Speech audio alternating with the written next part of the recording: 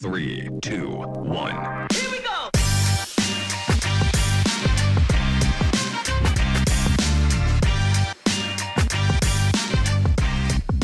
Hello, System and Soul podcast guests, and welcome back for another episode. I am your guest host, Jennifer Zick. I'm the founder and CEO of Authentic Brand. We are a community of fractional CMOs that works with growing businesses, helping them to overcome random acts of marketing and confidently take the next right step in their growth. We absolutely love the work that System and Soul does to help entrepreneurial businesses build strong operating systems, structure, process, and teams while honoring the soul of their organization and what makes them truly unique, their culture, their values, and their people. We're firm believers in both of those components at Authentic Brand and in the work that we do as marketing leaders for our clients to help them really connect to the soul and the heart of what their brand stands for in order to attract the healthiest, happiest growth and relationships. And I'm really pleased to be leading this mini series of 6 episodes on the concept of authentic growth, being joined by so many of my very close friends in marketing and business leadership. So without any further ado, I'm so grateful to be here to introduce you to my good friend, Scott Severson of Brandpoint. We're going to talk today about authentic growth through content and digital demand generation. And Scott, I would love it if you take the virtual mic and introduce yourself and tell us a little bit about who you are and what Brandpoint does. Sure. Well, thank you, Jen, and thank you, System and Soul, for having me on. I'm excited to talk to everyone today. I am the CEO of Brandpoint. We are a 25-year-old marketing services agency. I have been with the company for the last 15 years, which sounds like a really long time now, but I've only been in my current role for a year. A little bit about Brandpoint. We operate 2 distinct divisions. Brandpoint Content Promotion, which focuses on syndicating and promoting content from our clients on news media sites across the country. So kind of a content promotion strategy. And then we have Brandpoint Digital Marketing that focuses more on your content, your owned media, and digital marketing strategy and services. Together combined, these 2 different practice groups really allow us to offer a very broad range of digital marketing services to help our clients reach their marketing goals and next level growth. Thank you so much for that overview. And I should mention to our listeners that our friendship goes way, way back in the Wayback Machine. Scott and I have sat around tables for a lot of years talking about digital growth strategy. So it's just really fun. Every time I get in a room with you, Scott, I feel smarter. Thank you. You're welcome. Yeah. Let's just jump right into the deep end and talk about, in the work that you do with growth-minded, growth-focused companies, what do you think is the most common misunderstanding about digital demand generation? I think there's 2 that I hear frequently. One is that it's really easy, and the other is that it can be automated through some magical software. I think the marketing software salespeople must be amazing because people think the software can do anything. And the reality is it's a tool, but it doesn't do everything for you. Our perspective is that to generate consistent and predictable demand, you really need a process that works for your business, and then you need to consistently execute on that process. For Brandpoint, our proven approach really begins by creating clarity for our clients. And we like to begin by really clarifying your value proposition so we can articulate it in a way that your audience understands and that they can relate to. We find, kind of amazingly, that this is a missing piece for so many marketers. And we think that this strong kind of core value message is really the key to consistency, and it leads to consistent messaging, consistent strategy, consistent execution, and then ultimately consistent results is what we're all hoping for. Absolutely. Oh gosh, you hit on so many really important concepts in just unpacking that one small question, but you went right into the deep end. You and I have talked at length about there's nothing automagical about great digital demand generation. There's not. And I just came off a conversation today with this wonderful, bright founder of an entrepreneurial business in the very early stages. And she's completely overwhelmed about what she needs to do next for marketing. And she's wondering if it's worth all that time and money to actually work on that message foundation, or should she just start turning on the digital motion, right? And I really reassured her, like you just said, that without that foundation firmly in place, one of my favorite quotes from a past colleague is, if you just turn on the marketing technology with a bad, not stable message foundation, you're just making your message suck faster to more people. Exactly. So there's a lot of thoughtful work and architecture that underpins demand generation, and there's nothing out of magical about it. And in my setting up my next question, I like to say that marketing is simple. It's just not easy. And I think business leaders and owners are so overwhelmed by all the noise around the tools, the tactics, the technologies, all the things. And there's a lot of shiny objects. So I find in the work that we do as CMOs, talking with CEO, founder, owner, leaders of businesses, that they often approach our conversation from the bottom up. They start by asking questions like, should we have a Pinterest account? Do we need to do TikTok? Rather than starting from the top down, guided by vision, strategy, differentiators, values, everything you just talked about. So how do you help your customers shift from shiny object syndrome to a strategic focus for their content strategy? Well, it's not always easy. It is really easy to be distracted by shiny objects. And if you have an entrepreneurial CEO that wants to try a lot of things, it can come up a lot. And we have to have that conversation fairly frequently. I can't tell you how many conversations I've had about TikTok or influencer marketing strategy where it either made zero sense for the brand, or maybe it makes sense for them, but the foundational aspects of their marketing are just not solid enough yet, that foundational layer, where it would make sense to layer on these additional sexy channels. What I talk to clients about is I'd much rather see you really develop strength in one or two channels first, instead of being mediocre or worse in many channels. One of the things that we do in the assess stage of our approach, we really want to just get the lay of the land of where are you today? Where do you currently stand? What's worked for you? What hasn't worked for you? Where are you trying to go with all this? And then we use that information combined with other research to really inform our go forward recommendations in our planning stage. Yeah, I want to just say amen to the statement you made about be great in a couple channels rather than mediocre or less than that by potentially damaging your brand across too many. And the thing about a growth entrepreneurial business, actually, frankly, any size business, is no company has unlimited resources. Right. There's a reality to the resources you have available to work with, whether it's money, human capital, and energy, time. And when you are basically experimenting with a lot of channels without a strong foundation and success in a few before layering on, your resources get drained out really fast. That's that whole spray and pray, and you've diluted your brand, and suddenly you can't move forward very much further faster. So I just want to second that motion. And then I want to talk about another concept that I think a lot of entrepreneurial businesses don't recognize when they step into the space of digital and content marketing. They've been our clients often, and probably yours too, are founder-led businesses that have been sales-driven. They've succeeded in building a product or service that's validated in the market, and they've had good success, and now they need to scale and reach audiences that don't know them yet and that they don't know yet, right? Open new doors for next level growth. And often those conversations are begun at this point of, let's just get more at bats. Let's get more of our content out there. We want to pitch to more people, but let's talk about content for a minute as a tool to help rather than as a tool to sell. So like first generation content in a business might be more sales oriented, but when you're talking about demand gen, it's the content that engages everybody up until that readiness to buy, right? So how can business leaders expand their notion of content as it relates to demand generation and helping?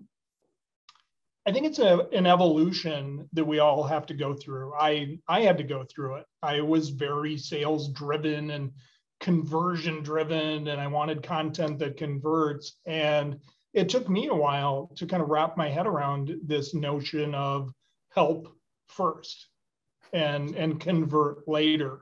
So we're a little biased given the nature of our business, but we believe that content is the primary way that a brand is going to attract, engage, convert, and even retain customers. So it does have its place throughout that customer life cycle.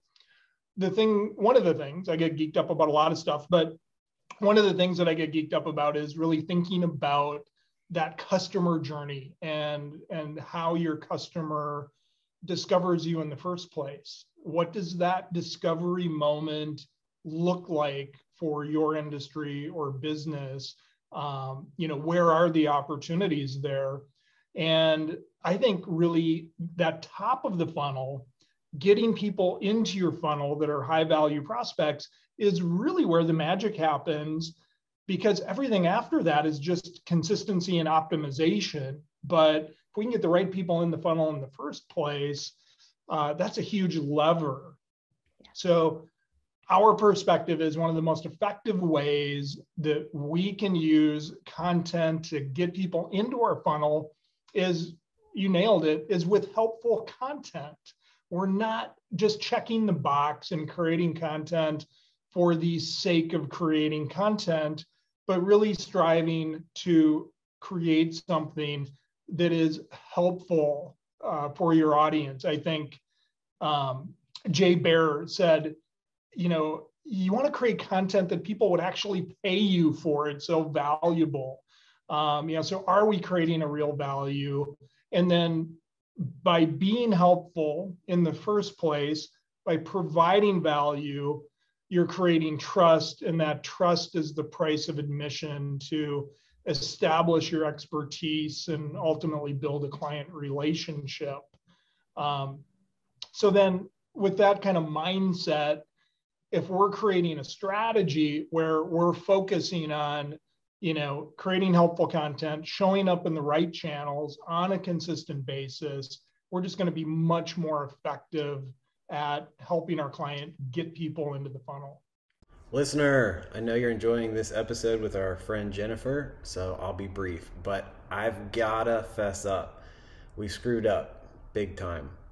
Me and my business partner, Chris White, we've done all the wrong stuff when it comes to running a business. We've hired too quickly, fired too late, wasted resources, picked the wrong objective. The list is long. It goes on and on. I won't bore you. Here's the thing we've learned though. I think it'll save you some of the mistakes that we've made. The only way to fight the chaos and complexity that is constantly coming at you is to get clarity and control over your business. Over 20 years, Chris and I have seen it all.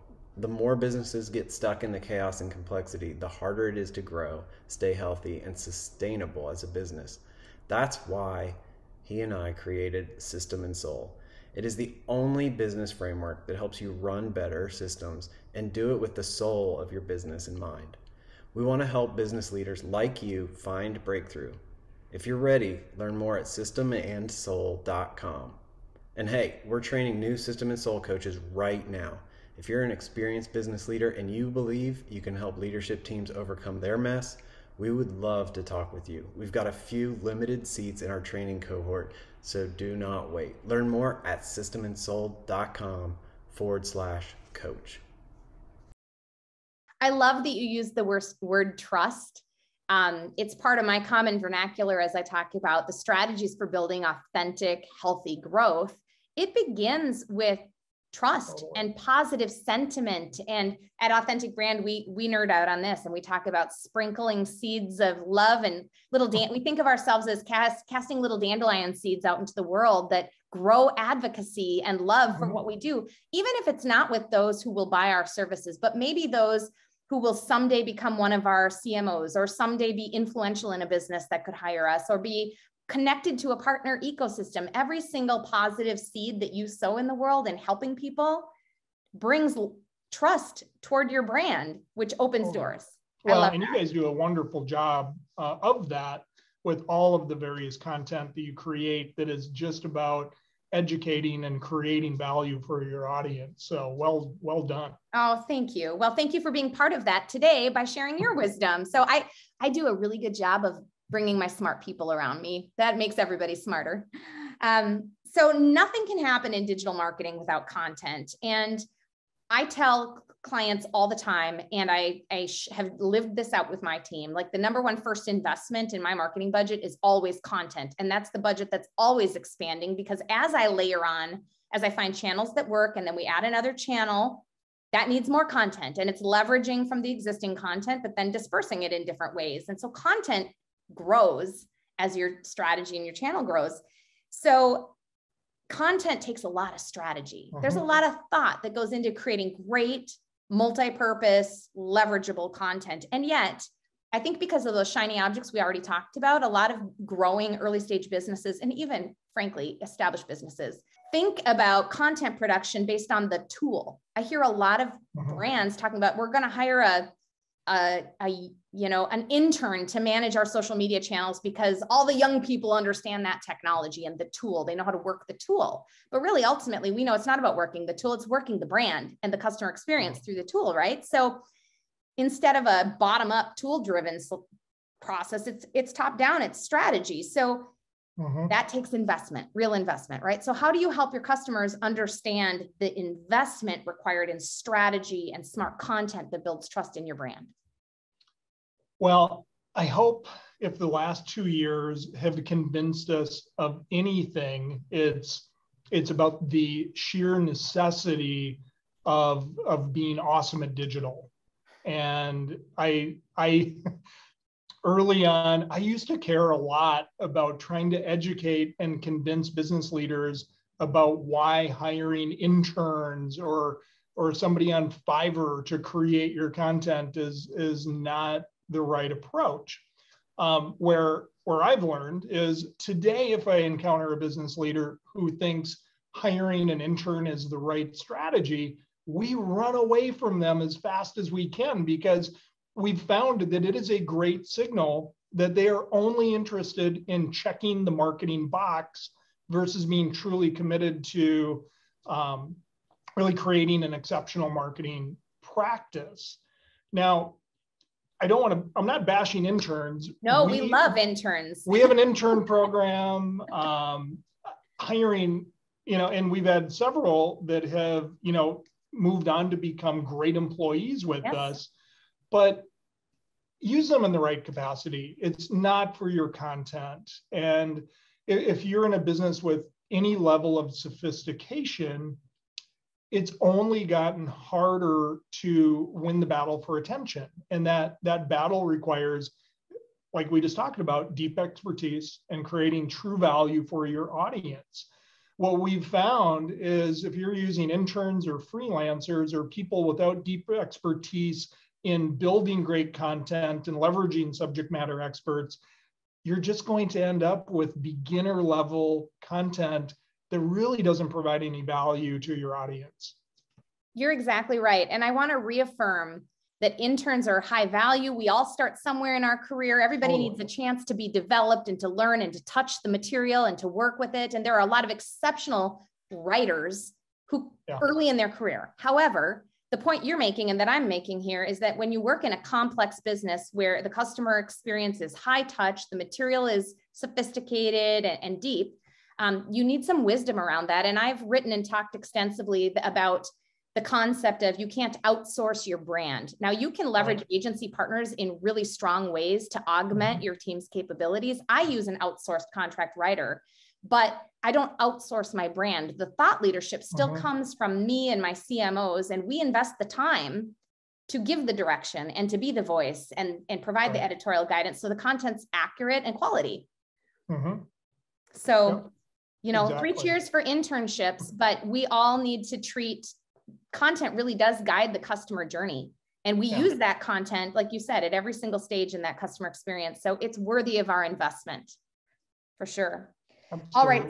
So at Brandpoint, let's talk a little bit about your unique approach to customer relationships and success. You've developed something called the Content Marketing Operating System. And we're here today talking to an audience who loves operating systems. So let's dive into that. Tell us about your system and how it helps brands grow. Sure. So we created the Content Marketing Operating System mainly as a tool to help create clarity for our clients on what are the components that you need to have in place to have a healthy practice. And then what does it look like to have strength in each of those components? So it really just gave us a common, like any operating system, it gave us a common vocabulary, it gave us things to look at and some tool sets. The way we use this system is really twofold. One is we make the content available for free in the idea that it's just out there to help people really self-assess their current state. Where do I currently stand? What are the components that I need to be paying attention to? And then what does it look like to have strength? So you can look at this, it's on our website and see how that relates to your business.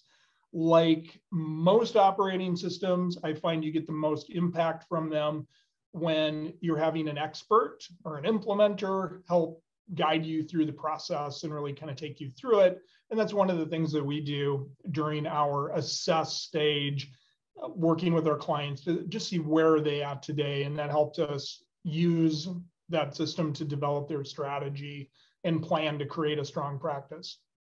Awesome. And I'm going to ask you this again at the end of our chat, but where is your website if somebody's listening and they just want to jump in right now and find that content you just talked about? It is brandpoint.com.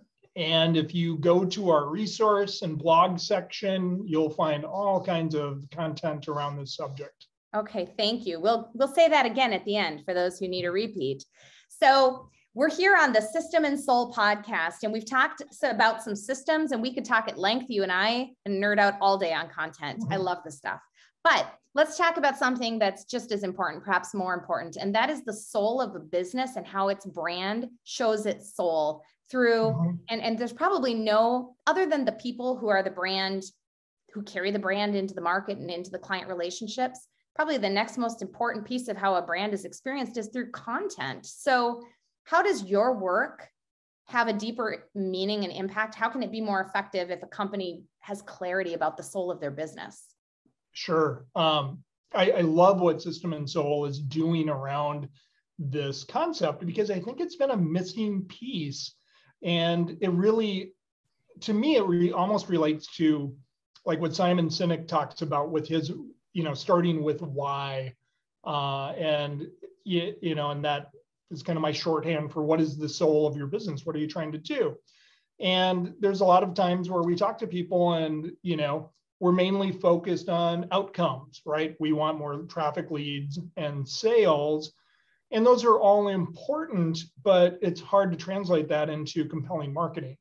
So when we understand our clients' why and what makes them tick and what gets them excited about what they're doing, it makes everything that we do easier and it makes everything that we do better for them. Right now, we are working on a brand that is launching a line of tablet-based cleaning products. And their why, which they're super passionate about, is they really hated seeing the environmental impact of like filling a bottle with liquid and shipping it all over the country. And it's in a plastic bottle that's going to be used once and thrown away and take 500 years to break down. And they're like, this is bad. There's a better way. So their why around, hey, we're going to have a really nice system and it's reusable and it's no impact, was something that our whole team could just really rally around. And it really drove the entire digital marketing strategy, that really well articulated and passionate why. And it's something that I encourage everybody to really spend some time trying to articulate. I'm surprised how many companies cannot clearly articulate their why beyond, I want to make a lot of money. I think, how do you make your client's life better or your community or the world a little better? That's much more compelling. And if you can do a great job of that, the financial rewards are the byproduct. That's exactly right. Not the goal. I don't know that cleaning company, but my husband's an environmental consultant, so I'll be watching for that content. But I'll send you a link. Yeah, please do. But I love that because the world doesn't need one more advertisement about a cleaner kitchen sink. The world, we need to capture the hearts. I mean, everybody has cleaning products already. So now you got to get market share from a market that is very saturated and do it in a different way by attaching to the heartstrings. And that's important. I call it, I love Simon Sinek, and the golden circle, the start with why was really influential for me. And now I talk to our clients about, what is your life-changing purpose for existence? Like, really, totally. What are you doing that changes the world and changes lives for the better? Because if you don't have an answer to that, I don't know why you're in business. And probably you've forgotten why you're in business, right? So that's critical. It all starts there. Yeah. All right. So let's say I'm a business owner listening to this conversation, and I'm starting to feel a little uncomfortable and awkward, realizing I probably have some major gaps in how I'm thinking about content in my business and big opportunities. And gosh, where do I even start? Because maybe I have a website and a couple of dusty blogs, but I don't have any regular kind of cadence. And I haven't thought about how to connect it to a really meaningful value proposition or helping potential buyers. Where do I even begin to think about where to start, how much to invest, who I'd need to hire, all of that? Yeah. Well, first I would say it's 2022 and it's time that your business gets serious about digital. Our world is increasingly online, and you can't afford to half-ass your digital strategy or execution anymore. The expectations, your customers and prospects expect you to provide amazing digital content. They expect to be able to do business with you online, and they expect it to be a great experience. Beyond your customers, one of the things that I often talk to clients about is what's on fire for you. And the thing I'm hearing today is recruiting. I'm having a hard time finding people to fill positions. So that's my next podcast with my next guest. It's a big deal. It's coming up constantly. And, I encourage business owners today to even think beyond your marketing. Your prospective employees, they have their own journey that they go on, and they need great content to inform that journey. And you almost want to think about your prospective employee journey like a marketing strategy. And the companies that do amazing at that, they do significantly better recruiting and getting the right talent on board than companies that just post an ad and call it a day, and you get dumped into a career page. So I would say first and foremost, just I think everything begins with commitment, and make a commitment this year to get serious about your digital marketing. The next thing I would do is hire an expert to help you clarify your value, assess where you are today, and then create a plan for you to move forward. And then the only question really becomes, who is going to execute that plan? Is it going to be an internal team, outside resources, or most commonly what we see is a combination of the two? Right. I mean, you could consider perhaps an authentic brand fractional CMO working internally with a wonderful agency partner like a Brandpoint on execution. I think that might work. Might have seen that somewhere. That would be a great place to start. Shameless self-promotion for both of us, but thank you for teeing that up. But seriously, this has been a really fun and meaningful conversation because it speaks to the heart of what System and Soul is all about, what authentic brand is all about, and how companies like yours are helping businesses live their most really share their most meaningful value proposition to the world, which will attract the healthiest, happiest growth for them in clients and employees. And who doesn't want to love the work they do and the people they work with? Absolutely. Yes. So, well, Scott, this has been so fun. And I'm going to ask again, because I know a lot of our listeners will want to learn more about Brandpoint and potentially connect with you. What is the best way for them to do that? Sure. So our website is brandpoint.com. And I encourage you to sign up for our newsletter. There's tons of, we are in the content business, so there's tons of great content on our website. I encourage you to check that out.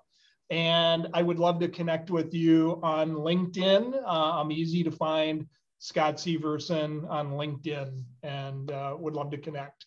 So thank you so much, Jen and Authentic Brand and System and Soul. This has been a lot of fun and really appreciate it. Thanks again so much, Scott.